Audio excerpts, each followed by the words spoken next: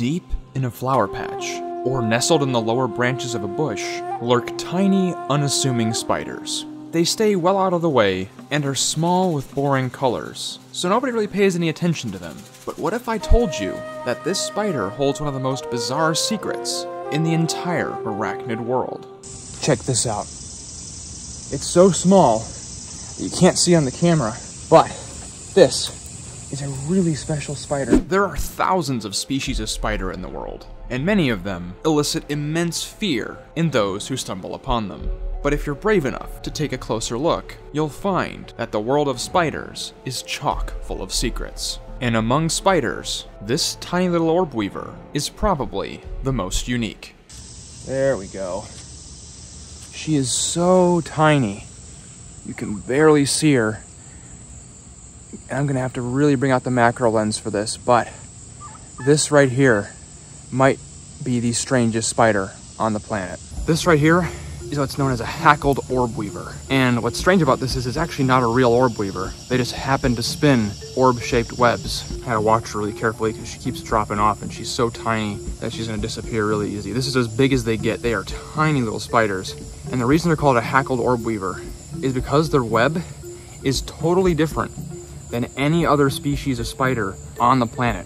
Most spiders spin a very sticky, adhesive web, but these don't have any stickiness to their web whatsoever. Their web is actually tangled and twisted, and it's like got all kinds of weird stringy textures to it. And what that actually does is it ensnares insects because they actually get completely physically tangled in the web. And the way that it kills its prey is equally bizarre. Nestled between two branches in the understory of a bush, a hackled orb weaver sits patiently in its web. The woolly threads are like an extension of the spider's mind. The slightest vibration, and the spider will be aware. The orb weaver is selective though. It has a very unique hunting strategy that requires it to only go after prey that it can be sure to overpower. A leafhopper, too hard-bodied. But finally, a small fly gets trapped in the web. The orb weaver decides to pounce.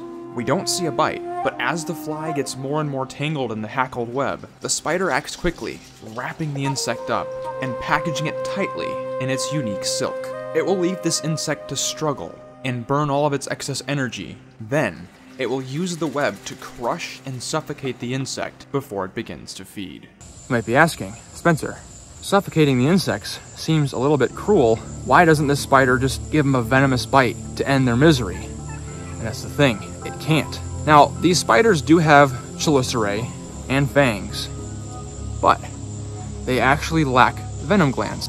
With spiders, the word venomous is often thrown around only for the spiders that are medically significant. Widow spiders, brown recluses, things like that. And we often refer to other spiders that are not medically significant as non-venomous, even though most spiders actually do possess venom that they use to subdue their prey. But the spiders in the bizarre family of Uloboridae actually lack venom glands, which means these spiders are truly non-venomous. Strangely enough, they are extremely successful. There's lots of different species worldwide, even out into the tropics. Now this right here is the feather-legged orb weaver, and it gets its name from those front two legs that look just like they have feathers on the front. I can ID this because it's the only species of Uloboridae that ranges into this area. They're a very distinctive looking animal. They don't have super high diversity this far from the tropics. In Australia, South America, there are a lot more species of these bizarre animals. But have a look at that.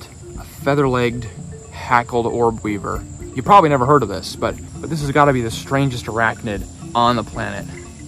Have a look at that spider. The hackled orb weaver is a truly bizarre arachnid, but it's not the only strange spider in terms of web or venom that might be lurking in your backyard. If you want to see another truly bizarre spider, check out this video where we found a spitting spider, a spider that actually sprays venom-laced web. And until next time, don't forget to get outside and find your own adventure.